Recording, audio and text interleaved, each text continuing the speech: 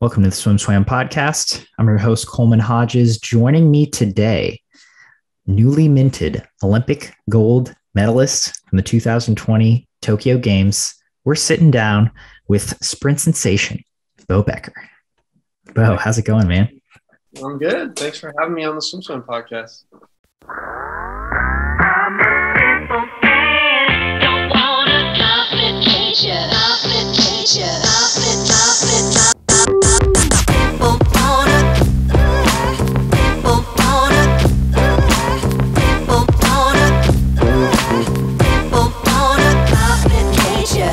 Absolutely. It's great to sit down and talk with you. I've talked with some of your former Sandpiper teammates.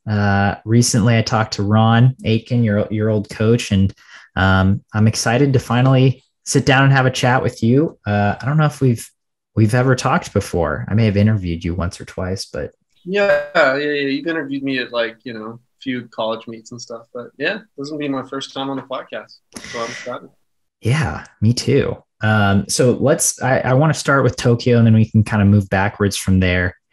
Heading into this, had you ever been outside the country for swimming before?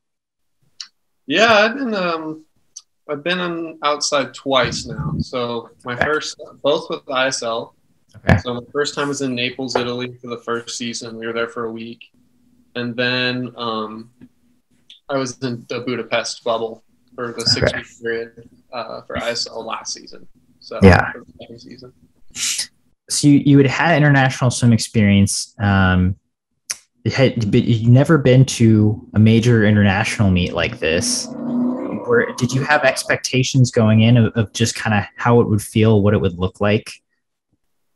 Well, I mean, we have a lot of guys on the team that this wasn't their first rodeo. They gave a very clear picture of what it was going to be like. We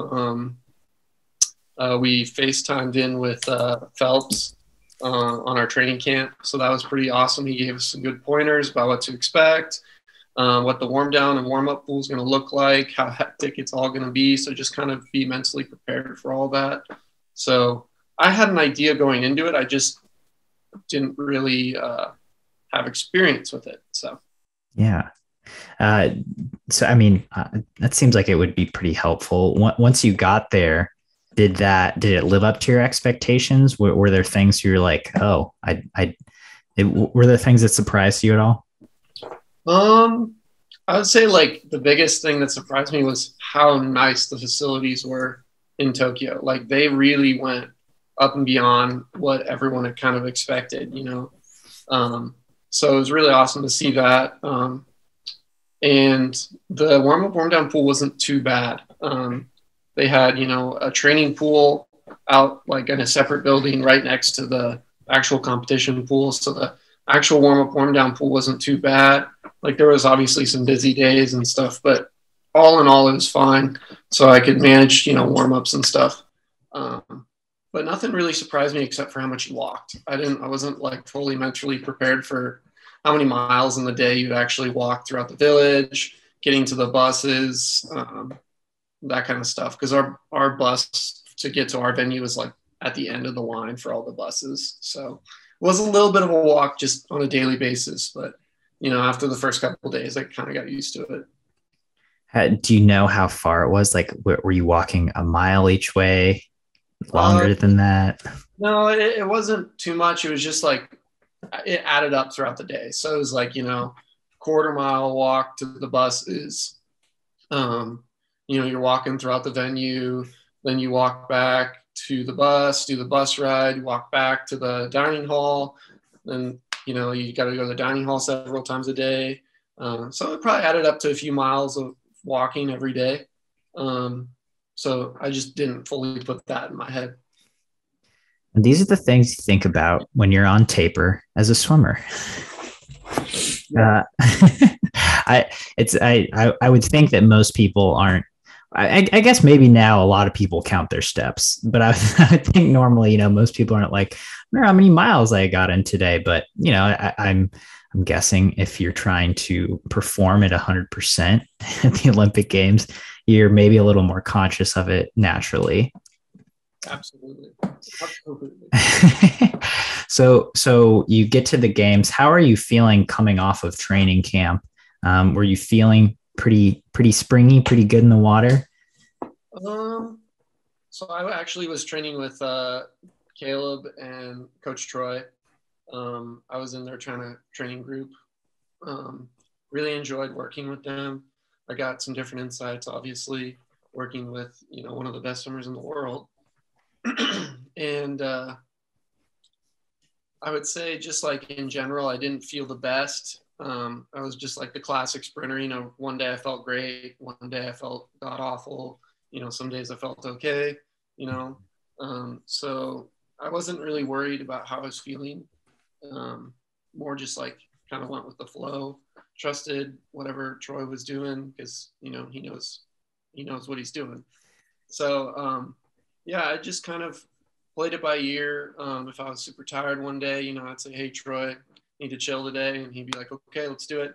Or like if the practice wasn't necessarily what I wanted to do that day, from what I was used to, I would just say, "Hey, let's maybe do like 3 rounds instead of 5 or something like that." So there was a lot of like communication between Coach Troy and I, and so we worked pretty well together in that aspect. Nice. That's pretty nice, especially who was your immediate coach like heading into trials and right before camp? Well, I was working with Kelly Kramer in Minnesota pretty much the whole entire time that I went back to Minnesota, all the way up until trials, and then obviously that week break in between trials and leaving for training camp. Yeah. Okay. Gotcha. So yeah, it's nice to go from Kelly, who obviously knows you very well as an athlete, to Greg, who obviously knows athletes very well. And him and Kelly are like really good friends, so they talk quite a bit about it. So yeah, no, it worked out really well. Oh, nice. Even better. So then I guess it was day 2 at night that was your first swim in prelims. Can you take me through that prelim swim and kind of, did it feel like any other prelim swim would, or was there a palpable difference for you? Well, at trials, like I have to go back to trials, because like at trials, every time I swam the 100 free or the 50 free, I swam it a little better each time, right? So I was like picking new things that I could do better, or something that I messed up that I can fix. So going into the Olympics, for the heats at least, I knew exactly what I needed to do to go fast. It was just a matter of how good do you feel in that 47 seconds in that hour of the day that day. So I knew it all come together. It just it was a matter of like, I wasn't worried about time. I was just worried about keeping the lead or getting the lead, whatever that ended up needing to be happening at that moment. So that was kind of my thought process going in, just doing my part in that relay to help them get into finals. Yeah.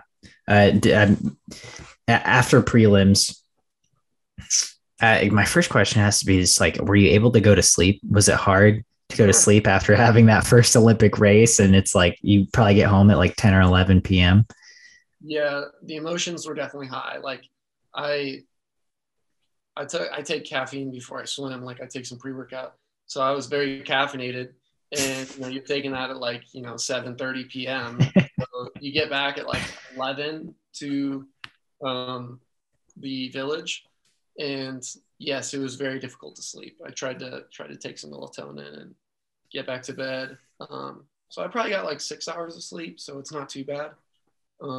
Enough to where you can call it a sleep, instead of just like a nap, quick nap. So that wasn't too bad. I've had worse turnarounds, NCAAs or stuff like that. Yeah. That does sound pretty good, considering you were caffeinated and you get back at 11. So then that final swim, were you doing anything specific to wake yourself up, to wake your body up physically to get ready for the morning finals? Yeah, I woke up that morning, around like 7:45. Just kind of did my normal routine, which is like a hot shower, just kind of waking yourself up, warming the body up. I don't like to eat too much, so I didn't eat like a big meal or anything. I had just like a Cliff Bar. Make sure I have something in my belly. Make sure I have some fuel, but nothing too crazy, you know. Yeah. Yeah. And so when did you find out that you would be on the finals relay? Was that morning or is that later that night? Later that night, Troy came up to me and said, awesome swim. He's super proud of it. Just get ready for tomorrow morning, because it was kind of known that only one guy wouldn't swim for the replacement of Caeleb. And with me being the second fastest on the relay, I kind of knew I secured my spot to be there and to deserve to be there, Yeah. So that was kind of the thought process. I wasn't too worried about it going into the heats. All I knew is I needed to go fast, do my part. Again, I wasn't like, all right, I need to go 47.2 or better to help out and get my spot, blah, blah, blah. No, I didn't care. All I needed to do was just do my swim, whatever it took. Doesn't matter the time, So that was kind of the thought process. Yeah. Was that pretty exciting when you saw your splits, you realized you were second, and it's like, dude, I'm going to get to swim it again? I didn't know my split until probably like 30 minutes after the race. I just like went straight down to the warm down pool. Like my legs were like fried. I could barely get out of the pool. So like I knew I just needed to get over to that warm down pool. So I spent like 30 minutes in the warm down pool trying to get all the stuff out. So I didn't even know until 30 minutes after. And then they're like, all right, you're swimming tomorrow. Get on the table, do whatever you need to do. Here's some food. Get some protein in you, blah, blah, blah. I'm like, all right, sweet. But like the overall feeling, I had my game face on. Like I knew what I needed to do to recover. I knew what I needed to do to get ready for the next morning, even though I was extremely caffeinated. So that's what I was really focusing on. I wasn't really worried about or thinking about anything that I had done or what I need to do, just like focusing on the now, what I need to do in that moment. And this is why you're on the Olympic team and I'm not. I would have been, I would have been so stoked. But again, yeah, you're moving like a true professional. You do what you need to do that night. Next day, you wake up, you go through your routine. And then was it a pretty similar mindset of just, all right, I gotta do this. I mean, I'm guessing, you could feel the tension. It's the 4x1 final at the Olympic Games. I mean, I'm sure you're aware of the history that the U.S. and other teams have in this event. How are you feeling headed into it?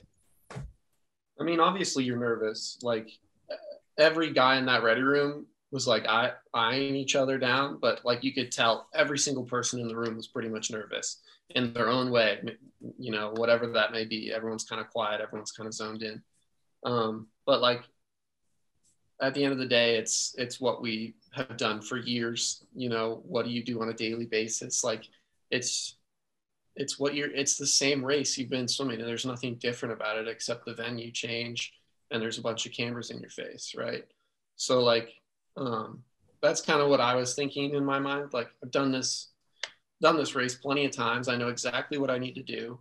I swam it literally like 12 hours ago. So I just need to do the same thing, maybe if not a little better if I can. Just let the adrenaline in the moment take me. Yeah. Do you remember anything from your swim in particular? I remember when Caeleb dove in to start us off, I was like, oh God, here we go. That's when it like really set in, and I was just trying to stay ready, bounce around, do whatever I needed to do. But I was just making sure that I did not false start. That's exactly what I did not want to do off Blake. We had done plenty of practicing with our exchanges, so I knew what I needed to do. It was just second guessing yourself. But once I got in the water, it just was like, you know, instinct, adrenaline, just go. So I went out a little too fast, but it ended up working out. I used the adrenaline to my advantage and just, you know, finished the best I possibly could. But I would say the biggest thing that I remember is just seeing both those guys to my right and left right on me, and just trying to drive into the wall, finish for Zach. So that, because I knew if I could give Zach any sort of lead, the guy's a beast. Like, he's going to finish. Like, he almost negative splits the freaking 100. You're just like, all right, I see how it is. So, yeah, I knew if I could give him some open water, it's a good chance we can win, right? So that was just the whole thought process in the water for me. And then I just wanted to get out because you couldn't get out in the lane. You had to go over to the side, you know. So I'm like trying to get over the lanes as fast as I can. I'm like seeing tunnel vision. I'm like, oh my God, I got to get out. So finally I get out, walk over, and it's like the last 20 meters of the race. And Zach's, you know, full body length ahead. I'm like, oh my God, we're going to win this thing. So I would say that's like the biggest thing that I remember. Yeah. Yeah. And then, you know, once Zach hits the wall, can you take me through the emotions? You know, what did you realize, or what went through your head first? Is it like, I'm an Olympic gold medalist, we just won, that was cool, oh my God? Yeah, I mean, honestly, I thought about like the fact that, you know, 9 to 10 months ago before this, I was pretty much retired. And now I'm an Olympic gold medalist. Like, that's what I was thinking about. And just like the pure joy and like being able to sell. That's what's so great about relays. Like, yeah, it's awesome to win an individual gold medal. Like, that's so cool. But like being with your teammates who like you raced through college and like at all these different pro series meets or in ISL, they're not your teammates, and you get to celebrate that with them. Like, all of your hard work, everything that you just dropped your life for this, you know, it's just all that coming together in one moment is just insane. Like, there's no words for it, like, other than just, obviously you saw the video, you can see our celebrations, it pretty much says it all. Like, you just get lost in the moment to where it's just pure excitement, pure joy, pure happiness, you know, all those different emotions. Yeah, I can imagine. I think you said it great. So then having the rest of the week off, were you off? Were the coaches saying like, hey, you know, be ready? Or was it just like, no, you're done? Yeah. So pretty much I had to kind of do everything I needed to do. Went and warmed down after bunches of media stuff. And Troy came up to me after I was done with warm down. He said, hey, make sure you stay in the water and don't do anything crazy. Just be ready to go. We might use you in something else. We don't know yet. So I said, okay, no problem. So at that moment, I knew like I could enjoy the moment, right? But I wanted to stay focused and be ready to go if they ever needed me for anything. I ended up not being on the 4x1 medley, but you know, that was okay. At the end of the day, gold medalist Olympian, I did way more than anyone thought I could do. So I was pretty happy with it, and like it just lit a fire in my belly, ready to go. I don't know. Yeah, I don't see how it couldn't. It's pretty inspiring. It seems pretty great. Did Throughout the rest of the week, were you able to kind of sit with that, process it? You know, did it feel different on different days? And I mean, maybe not, because you were so, you know, I'm guessing you were busy being a fan too, and watching, celebrating everyone else's swims. Yeah, that was the one thing that I really tried to focus on, is just being there for every single heats and finals while I was out of the water, just cheering on everyone, because like obviously there's no fans, so you got to keep that energy really high, because a lot of the swimmers on our team thrive off that energy, like me. So I just wanted to return the favor, you know, like I appreciated everyone cheering for my race. So I wanted to return the favor in the same fact. Yeah, absolutely. Was there a race that stood out to you that you got to watch throughout the week? Definitely Bobby Fink's mile.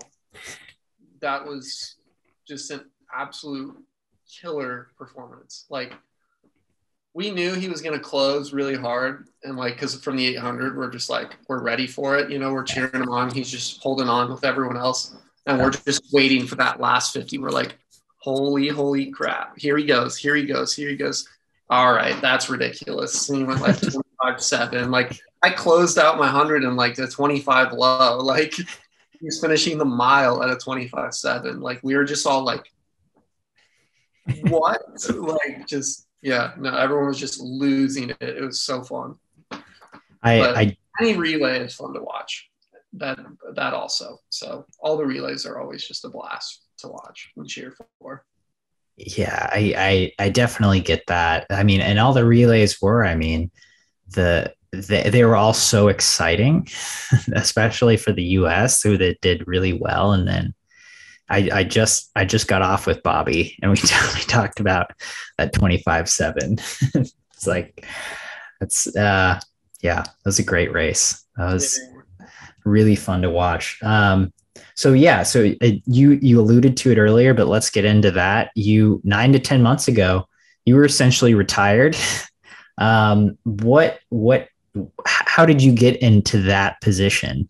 Was that pretty much just everything shut down and you were like, well, what do I do? Yeah. So it has to start with the ISL. I was getting ready for 2020 trials, right? And my GM at the time, Jason Lezak, called me and asked, like, do you want to do ISL for season 2? I said, I don't know yet, because I didn't know if I wanted to stop after 2020 no matter what, right? So I said, I don't know if I want to be in ISL. Like, can I get back to you on it after trials? Because if I make the team, I'm probably going to keep going, or at least get somewhat of a decent time, because I wasn't even on national team. I had no sense of funding whatsoever except for ISL. And like part-time jobs. So once COVID hit, Jason lost a bunch of roster spots, and I was one of the people who lost his roster spot. So once COVID hit, shut down everything, I just went home, because there was nothing for me other than training in Auburn, because I was in Auburn at the time. Mm-hmm. And so I went home, ended up just moving all my stuff back, because I didn't really know what else to do. I couldn't swim because I didn't have the funding necessary to do it, or the promise of funding coming in the future, right? And I can't, maybe some people can, but I've never heard of anyone holding a full-time job and making the Olympics and doing what I wanted to do. So my dream was pretty much crushed. So about 6 months into that break, I was working at this place. It's like a coffee wine bar, just kind of as like a server, bartender, busboy / kind of everything. Was this in Vegas? Reno. My parents live in Reno. Gotcha.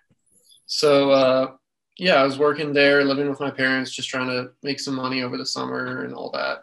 I didn't touch the water during those entire 6 months, like not once. I was just kind of mentally done with it, physically done with it, and just like, kind of, at first I was in kind of a bad spot, because, having things end that way obviously sucks. Yeah. And Jason Lezak called me out of nowhere and said, hey, I might have an open spot for you if you've been in the water and stuff. And I said, okay. He's like, how long have you been out? I was like, like 2 months. And he's like, okay, yeah. Like, you think you can start getting in the water now and like start getting back into shape? This is like 5 weeks before ISL starts. Mm-hmm. I was like, yeah. So I ended up getting in the water for that week. And then by the end of that week, Jason said that the Australians couldn't go because the Australian government weren't letting their swimmers out of the country. So I was able to swim on the ISL team, and that was my backing and my kickstart back into the sport. So I ended up going back to Minnesota literally right after that. Like, I think I packed up all my stuff into my car in like 2 days and then left. I ended up living with some buddies from college and just got straight to work. And I got 3 weeks to train at Minnesota before I left for ISL. And Okay. obviously, as you can imagine, I did not do well. Put some beer weight on during my break, so that wasn't the best either. So I got to swim in the ISL, got a little bit into. I had okay times for taking 6 months off, and with only 3 weeks of training. But I was mostly benched for most of the ISL, and I just used it kind of as like a training camp, learning from the other athletes. John T. Skinner was our head coach at the time, and he was just John T. Yeah. He was just giving me tips, trying to rebuild my stroke, trying to get that natural feel back. So I just kind of used that as that. But yeah, I mean, that's kind of the story. I used ISL to get back into it, and then once I got back from ISL, I just got back here in Minneapolis and just started grinding. Just really put my head down and started working. So I knew I had a lot to catch up on.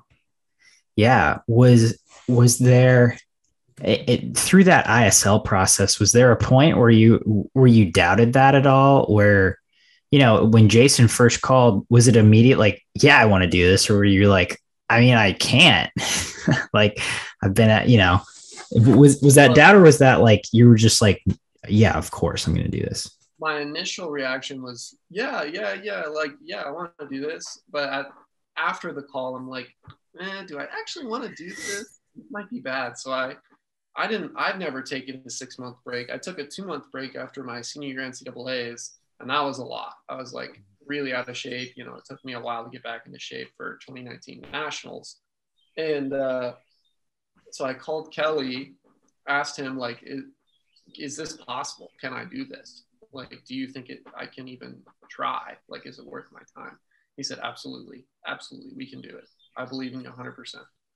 And I know Kelly, and I know he wanted me to keep swimming, so I was kind of like, do it. Right. So I called Ron, and Ron is brutally honest with me. If people have ever heard our conversations, it's hilarious. But I was like, do you think I can do this? He's like, well, it's gonna hurt like hell, but I think you can. You're just gonna have to put in a lot of work for those first like 6 months. I said, okay. And that was enough for me to just kind of be like, if they believe in me, I think I can do it. It's nice to have people in your corner, and nice to have people believing in you. That's really cool to hear. Ron is one of the best podcasts I've ever done. I mean, he was the way he thinks about things, the way and how honest he is, and how candid he is. It's pretty amazing. So I can imagine your conversations are pretty entertaining. Yeah. Well, considering I'm like the only sprinter that's ever gone through the program so far, yeah. It's an interesting relationship for sure. Have you, since high school, have you ever gone back and trained with Ron? Absolutely not. Absolutely not. I am done with the 8 to 10K practices. They are not happening anymore.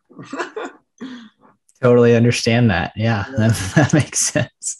So you get back, and then again in the Budapest bubble, your times are okay. You don't get to race a ton, but you kind of use it as a kickstart to get back into shape. Was that, did you have doubt then, or was that process like you were kind of in that environment and it's like, okay, I'm here. I'm totally bought in. Like, I think this is going well. I mean, it's like any other time you're practicing. Like, obviously you have days where you're really tired and you can't do anything. And then I had somewhat good days where I was like doing almost the same times on a 25-meter like sprint as like some of the other guys, So like, it was pretty promising to me at the same time that I could do this. I still had kind of a natural feel. I just needed to kind of rebuild it. But once I like was nearing the end of the camp, I had my stroke pretty much together. It was just like keep practicing it. And so I had a bunch of drills that John T showed me that I brought back to Minnesota with me, and just kept on doing those throughout, just because I knew that they would help me, because I started feeling exponentially better through those 5 weeks or 6 weeks, obviously. Yeah. John T, one of my other favorite podcasts ever. One of my favorite guys to talk to ever. He's just a wizard. He is, yeah. So that just warms my heart that he was able to help refacilitate that for you. So then you get back. Did you guys make a plan? Because again, you know, I know you said Ron mentioned, well, it's going to be a tough first 6 months, but it's like, again, how do you know, after taking 6 months off, how do you get ready for an Olympic trials did you have like 8 or 9 months at that point? So I got back right before, like a week before Thanksgiving. No, like a week and a half before Thanksgiving. So that was like mid-November. Okay. So I had, 7 months, 7.5. That sounds right. Yeah. So pretty much the goal was just train full time, do whatever I needed to do. It was the first 3 months I was back, you know, I was struggling, but I was having really good workouts.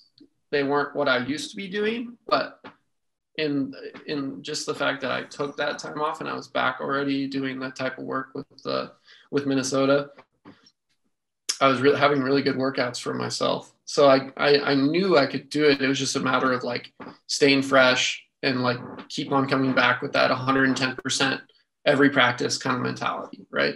And that's a big thing that I kind of learned throughout my years is trial and error on what makes me, what's too much, what's too little, where I need to be on a daily basis. And so Kelly had a lot of trust in me throughout the years of coaching me and watching me swim, that he knew when I was tired and looked tired. And like, if I told him that I was tired, like he should listen. So like, you know, I'd have mornings where I'd wake up and I'd be like, no. And I'd call Kelly and just be like, I'm not coming in today. I'm dead. Like, this isn't going to be good. He's like, okay.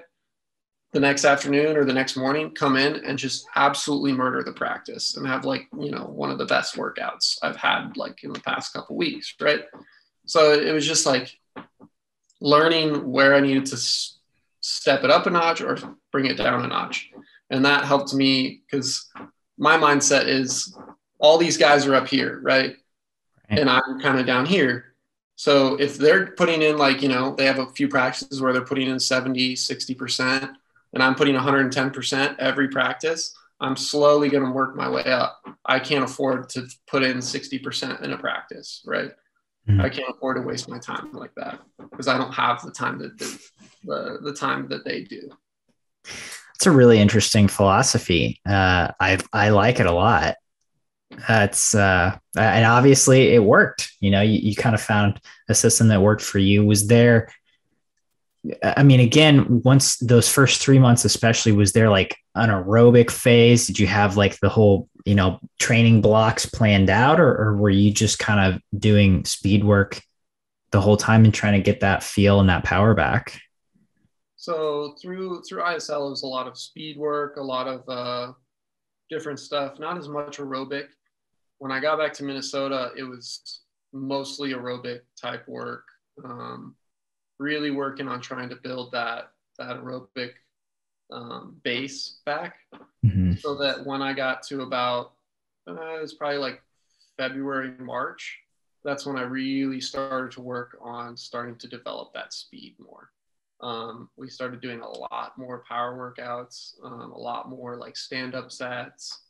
But for a while there, for like several months, it was just aerobic after aerobic after aerobic with like, you know, obviously some fast stuff in there because you can't take days off of sprinting or else you just feel so bad. But I mean, it was mostly for the most part aerobic, trying to build that base back so that once I have that base, I can actually do something with it when I get some speed. Yeah. And so when did you start competing again? I think my first meet was in January. Yeah, I think it was January. I I did like 2-tier pro series throughout my time, 2 or 3, I can't remember. And then one in Florida with Ron, because he would, he'd fly me out, cover the expenses. So I went to that Florida meet with Cody and Blake, and just kind of raced out there because it was short course yards in the morning and then long course meters for finals. So that was kind of a cool little meet to do. So I was able to get some racing in. The hardest part was once I got to trials, I had no idea what I could go rested and shaved, because the last time I had done that was 2019 nationals, so like I had absolutely no clue what I was doing or what I could do. What were you at nationals? Do you remember in 2019? In the 50, I think I was 22.00. I tied for second with Robert Howard. Okay. So, I mean, that was decent. And then I went 49.0, 49 flat. But then I time trialed it and I went a 48, like 9 or 48.8, because I knew I could break 49. Okay. But, yeah. And so competition wise, how did you feel like you were progressing as you went from meet to meet? I was starting to learn more, like you start to understand where you're at, how much pain it actually is going to be in the real race, and in reality, like, it's not something I haven't done before. Like, I've raced long course all through college, and, we did long course with Ron a lot, so like I knew what I was doing with long course. It was just a matter of like getting that feel back, knowing where to start adding the legs, or where in the race I'm really going to have to put my head down to finish. Just little things like that you could nitpick, because I knew when I rested and shaved, everything would come together. It was just a matter of like getting those details and the feel of where I am in that race. Right. Yeah. That's interesting that you were so confident that you knew everything would come together once you were rested and shaved and tapered. I mean, that's great. Obviously, as an athlete, that's what you want, but just having not done it for a while, what do you think gave you that confidence? Just my coaches, working with Kelly, he has utmost confidence in me. The fact that he allowed me to come back after all that time and swim with the team during COVID, just says a lot. And my parents, obviously, and Ron, he's like, at tier pro series meets, because, the coaches can't leave for college. So I had Ron there. He was like, dude, you're looking good. You're looking good. You just got to keep going, work on this, work on that, and just keep on working. So like I had those. You have a good support system allowing you to feel that way. Like if it was just me, I would be doubting myself the whole way. Like, oh, I don't feel too good this way. I don't feel good that way. Oh, this didn't go my way. But in reality, you fill yourself with a good support system. I had good people I trained with. I had Max McHugh, even though he's a breaststroker. That kid destroys aerobic workouts. So like he's an awesome aerobic swimming partner. Just any other set other than like, primary work, he's great. So I always had him. Had some good sprinters at Minnesota to kind of always be right there, So I always had that, I would say. But obviously I never knew that, like, I never knew I was going to make the team and be an Olympic gold medalist. Like, I had no idea, but that was definitely the goal from the start. Like, I told my mom and dad, I was like, if I do this, like, I'm not doing it just to swim. I'm doing it to go all the freaking way. Like, that was the goal from the start. Like, there was no messing around for me if I was going to come back. Yeah. Was that an easy decision for you to make? I spent a few, like, because I had a full week to think about it. I was back in the water, right, in Reno, just swimming a couple grand by myself. So it gives you a lot of time to think about, like, do I really want to do something like this? It gives you a lot of time to yourself, like, and by the end of like the 5th day of really thinking everything over, I was like, you know what? I think I can do it, and I want to do it. Like, this would be awesome. And like I don't want to come back and have regrets that I didn't try. So like that was me saying, you know, I'm going to give it everything I got, and whatever happens, happens. But at least I can say I tried and I was this close, or, you know, I tried and I made it. So. Yeah. I mean, yeah, that totally. Personally, I'm glad you did, because we get to sit here and talk about it now. So you get to trials, you're rested, you're shaved. Can you tell me about that first prelims 100? And you go 48.61. You're 8th. How did that swim feel?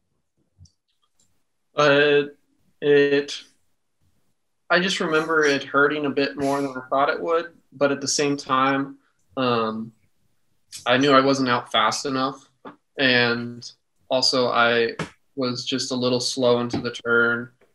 Just a few things like slow off the blocks. So just a few things that I could nitpick, and like where I needed to like add my legs. So like I knew for prelims, my legs were a little bit too much involved, but not going fast enough, if that makes sense. So I was really more forcing it instead of having that easy speed, which in 100, you really need to have that easy speed if you're going to be able to finish, unless you're Zach Apple. But no, but like, so that was really the focus, was just making sure I could have that easy speed going into semifinals, being able to have my legs on the way home. Yeah. It's so once you finish 8th and you go 48.6, how do you process that in terms of, okay, like I've got a night swim? I mean, again, do you just go into game face mode, or was that kind of like, holy, it's like game on? Right. I would say it's game face.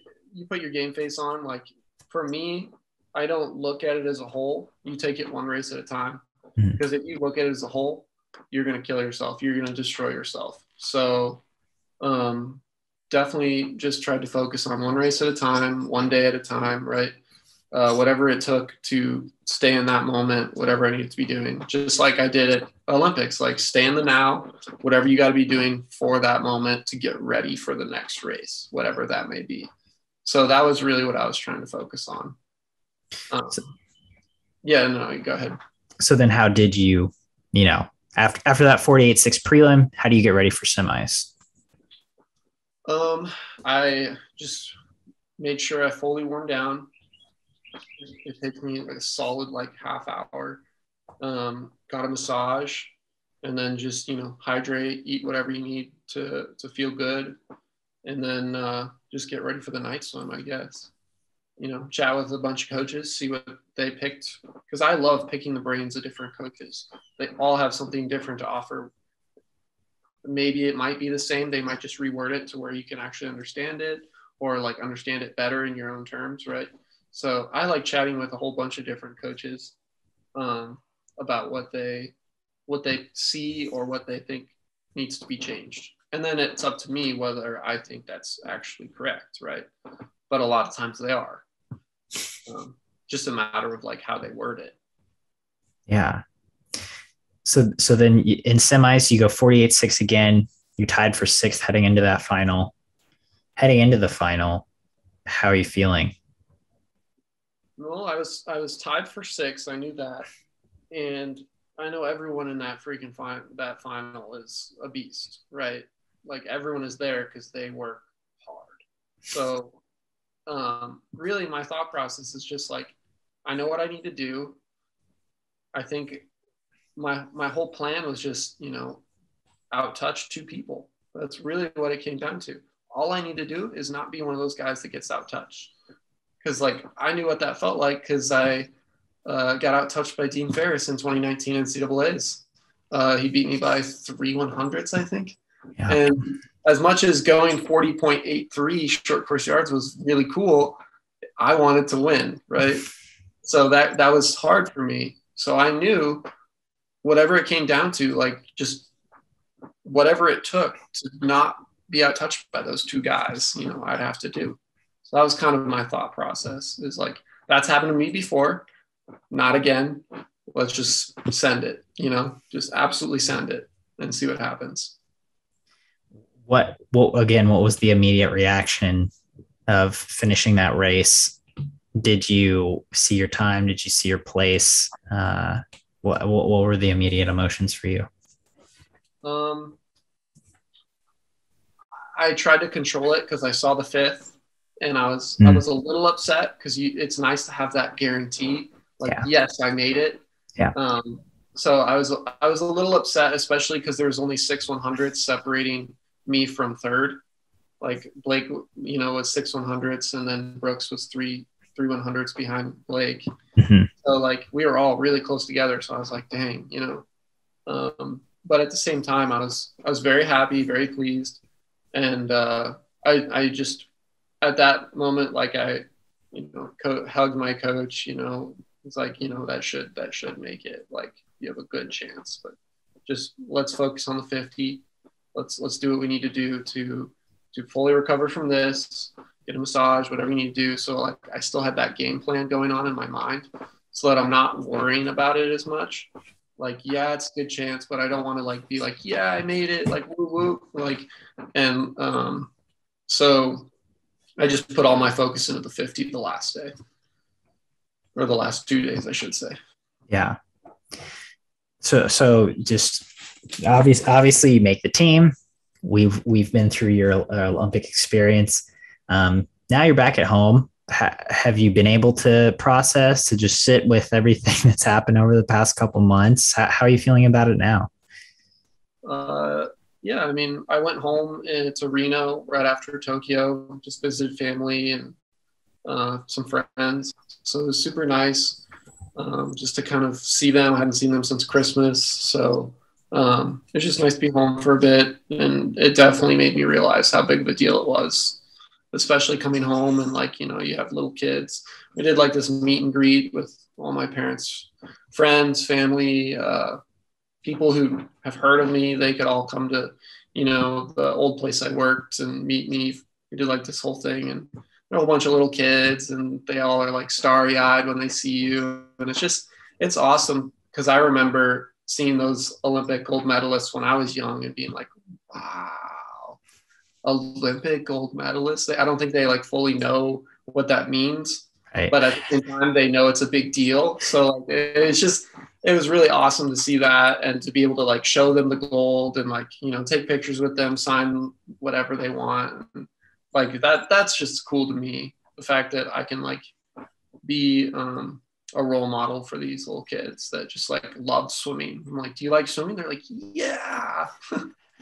So yeah, I'd say that was like the coolest part and the biggest like just like wow moment for me.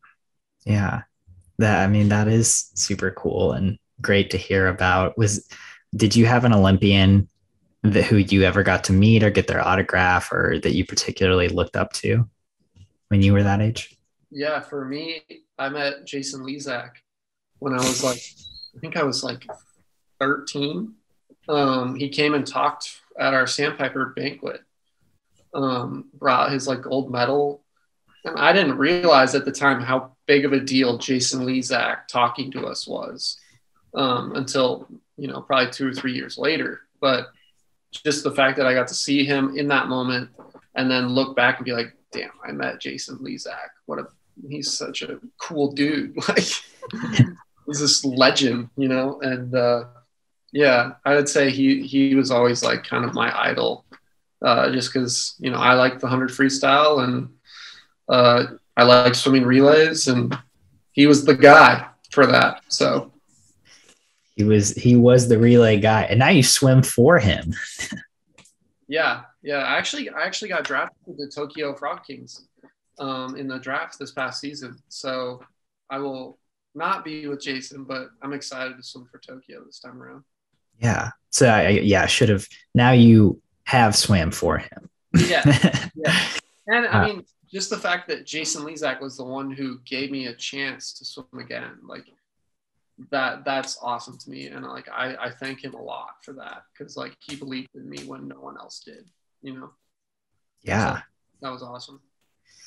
I mean, talk about full circle. That's pretty dang cool. I was going to ask this at some point. It kept slipping my mind. So well, during your comeback after ISL, financially, how did you make it? How did you get by? I used ISL as like kind of like my main source of income. And then I did a bunch of different stuff. So I was representing sandpipers at all the meets. So I got a little bit of a stipend for that. I coached men's high school part-time. I coached club part-time. And then I also did a few fitter and faster clinics. Just to kind of all like, I had like literally like technically 4 jobs at once, but they were all like part-time, kind of when I needed to work on, wouldn't stress me out too much. So yeah, that was kind of how I did things, and it worked out pretty well. I mean, I was living paycheck to paycheck, but at the same time, it was enough to live comfortably, get whatever food I needed, and just get by pretty much. Yeah. Yeah. I mean, that's really great that you were able to make it work and kind of piece all those little things together. So now you've got ISL with the Tokyo Frog Kings coming up in a couple weeks. Just how are you feeling about moving forward and kind of already jumping to that next chapter after such a big one? I'm excited, like more excited than I've been in a long time. I was excited to go back to work after I won Big Tens my junior year going into my senior year. So like, I'm excited for that. Excited because we have some new coaches at Minnesota. I think they're great coaches. So I'm excited to be able to work with them eventually once I get back. And also the fact that I can finally lift at Minnesota. That's pretty exciting because of COVID. They didn't allow pros to lift there for a while. So I was lifting by myself. So that was really hard. You know, all these things that like I had to deal with last year, I don't have to deal with anymore. I got a whole bunch of new things to look forward to. And at the end of the day, I'm just ready to like keep adding on to what I have. I don't want to lose everything that I've worked for so far because that was hell to get it back, right? Don't want to do that again.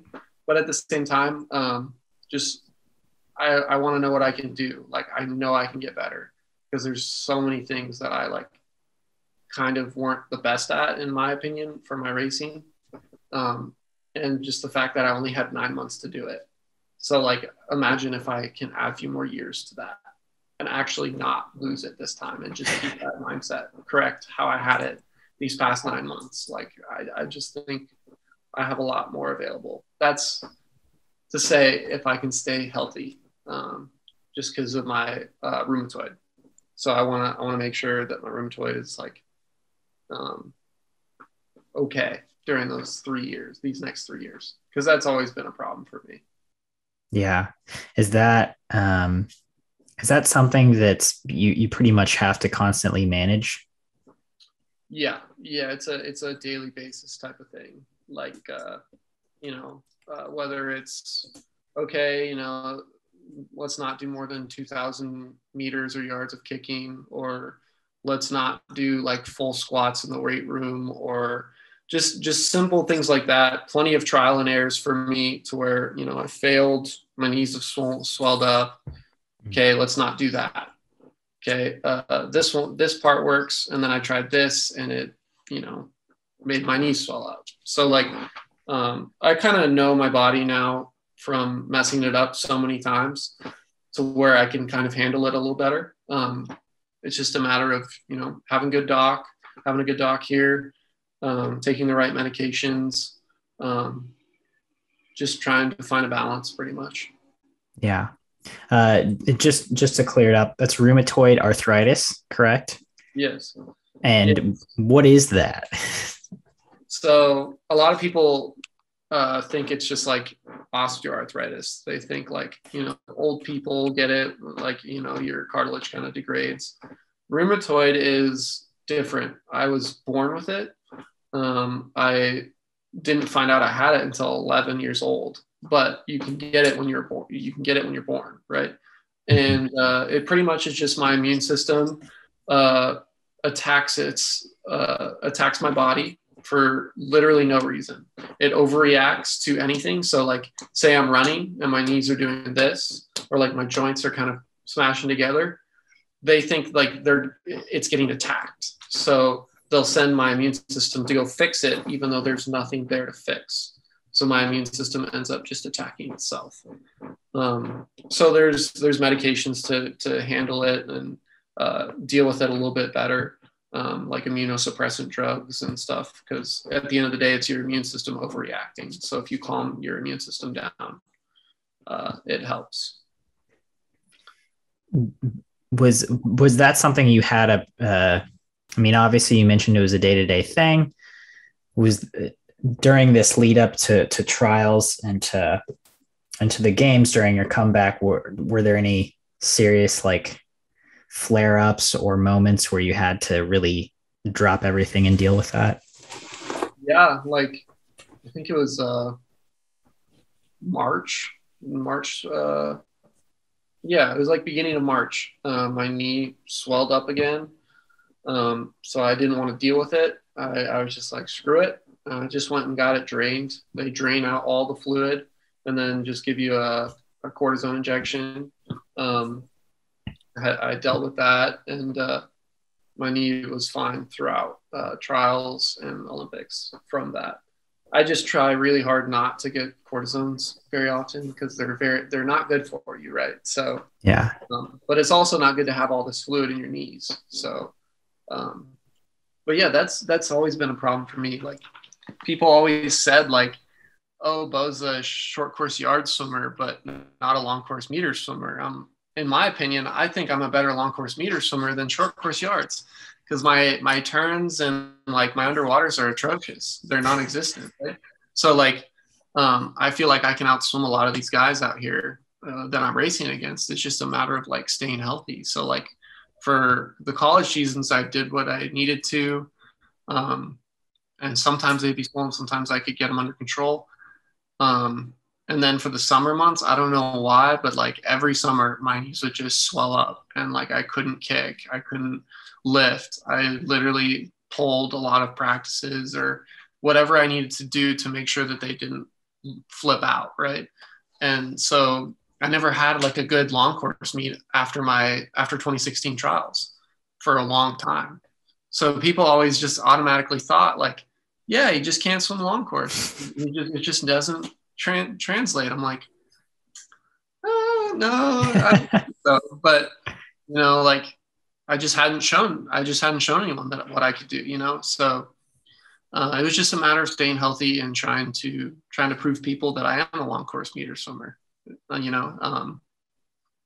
But yeah. Seems like you did an okay job of that. So sorry, just to clarify, is your knee or knees specifically how this condition manifests itself within your body and within your training? Yeah, good question. So it actually showed up. I didn't even know I had it until I was 11. I slightly tore my meniscus in a PE class when I was like in 6th grade and had to get surgery to fix it. It was minor surgery, right? But my knee was super swollen after the surgery. They're like, we don't know. You're going to have to get tested for rheumatoid. And my parents were like, what? That doesn't make any sense. So I ended up getting tested, found out I had it. And the rheumatologist at the time told me as an 11-year-old, like, you can't run anymore. You can't go out and do the normal stuff of an 11-year-old boy. All you can do is swim. You can swim. That's your way of like actually exercising. Otherwise, you're going to have crazy issues. So obviously that's a lot to take in for an 11-year-old. No kidding. But it was through middle school and high school, it can affect any joint at all. But it was affecting my ankles, my knees, and my lower back. once I got on the suppressant drugs, it kind of went away for a little bit, and then it focused really on just my right knee throughout college. So I had just one spot to worry about usually. So that's nice because it's, somewhat better. It's not affecting all my joints. Now it's just affecting one. So that made it a little bit more helpful. But it can pretty much happen to any of my joints. But for the past 6 years, it's been my right knee. They don't know why, and I don't know why, but yeah, very interesting. If you take immunorepressant medication, am I saying that correctly? I mean, it's just like biologics. You can just say biologics. Okay. Yeah, were you prone to illness more when you took it? Yeah. I mean, it's exactly what it sounds like. Suppresses your immune system. So when I, to give you an example, when I got my COVID vaccine, they're like, take it at your own discretion. Like, you could be hospitalized from it. I was like, okay. I took it. I was fine. I had a headache the first one. The second one, I had like a night where I had night sweats. But other than that, I was fine. So I would say I'm pretty lucky. I know a lot of people get like super ill off of it. Sometimes like a cold can turn into like flu-like symptoms. But no, I got pretty lucky in that aspect. So that's good. But when I get like flus, I get put down for a while. Thank God I don't get them often, but yeah. Now I'm just shocked at the collegiate career you were able to put up going through all of this. Yeah. Well, for a long time, I didn't share with people. I don't want people to feel bad for me and be like, oh, it's good job for doing what you did. Like, I don't want that pity. Like, I've had my pity parties throughout the years and been like, why me? Why? Like, if only I was like somewhat normal, what kind of times would I be putting up, But in reality, like, it is what it is. It's what got me into the sport of swimming. I would have never swam. I would have never been an Olympic gold medalist if it wasn't for this. So like, that's something that I always try to tell myself anytime I'm trying to deal with something like this. But yeah, I mean, it was quite a battle for a very long time. It still is. If you're not exercising, does it subside more or subside noticeably? No, it usually gets worse if I'm not exercising at all. Like, I was living the life during my 6 months off. I literally went to golf like 3 to 4 times a week. So that was kind of like my exercise. Mean to offend golfers, but anyways, yeah. So like, I was still out and about doing stuff. I was working, so like I was still walking around. But swimming's healthy for it just because you're in water and it's, pretty nice to your joints, but not at the level that I do it, or like any other like professional athlete or D1 athlete. Like, the way you're pushing your body, it is not healthy in a sense. Like, yes, it's great you're working out hard, but like, not at that level. Like, yeah, just a little too much for it to be like considered helpful. Yeah, that makes sense. that checks out. Wow. So quite the journey, but you're about to embark on this Italian journey for season 3 of ISL with Tokyo. Do you know your teammates or coaches on Tokyo at all? I don't know any of the Japanese swimmers, so that's going to be really cool to be able to chat with them and get to know them because I've heard they're awesome. There's a few Russians on the team, so I'm curious to see how that will go. Like, I've never really chatted with any Russians, so maybe they're the nicest people ever. You just never know. But at the same time, I think I know Paige Madden, who is Katie DeLoof, and I think it's Mallory Comerford is on Tokyo. I'm not entirely sure.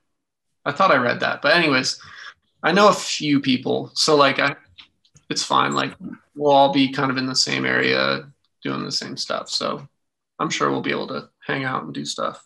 But yeah.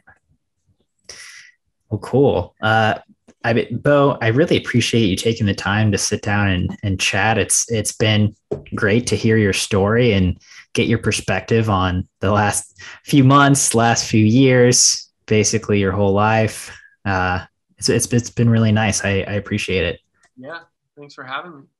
Absolutely. Any parting thoughts for our audience before we sign off today?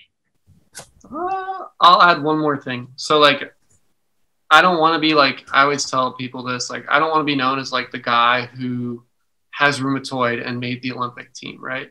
I share that only because I want to like inspire other people to just like do things that they wouldn't normally do. Like if something's holding you back, there's always a way around it. And like, that's why I like to share my story. It's just, there's a way to achieve your goals, even if there's something overhead that's really like hard to get past. Like you can't do it. It's just a matter of like how hard you're willing to work for it.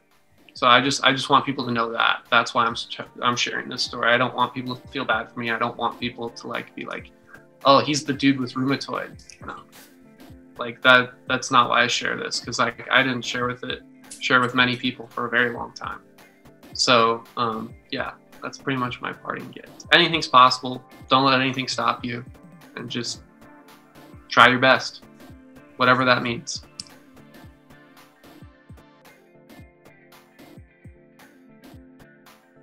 You've been listening to the Swim Swam podcast. Stay tuned for new episodes every week. You can take Swim Swam podcast on the go by subscribing on your favorite podcast platform. Look for links in the description below, and be sure to subscribe to our YouTube channel for more videos as well.